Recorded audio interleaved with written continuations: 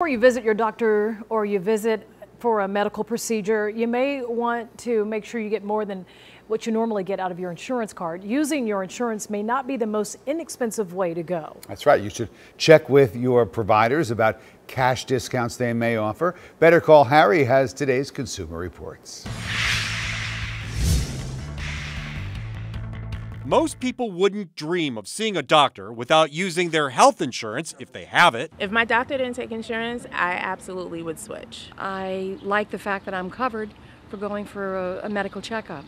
But with the increasing number of people in high deductible health insurance plans, some medical service providers are offering discounts, sometimes deep discounts, to people who pay out of pocket.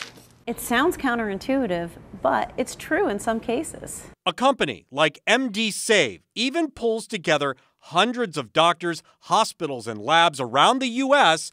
offering discounts to people willing to prepay their bill. It's a practice more common for diagnostic procedures like x-rays and CT scans and even ultrasounds.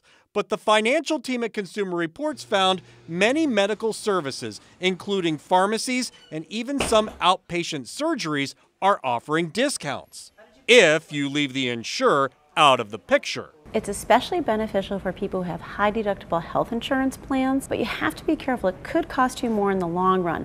That's because when you pay out of your own pocket, that money will not be applied to your deductible or your out-of-pocket maximum. If you need a lot of health care later on, you could be starting from zero. So run the numbers carefully and decide which way checks out before your next checkup.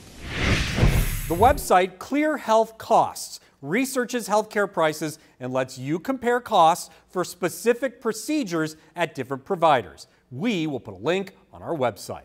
I'm Better Call Harry with your Consumer Reports.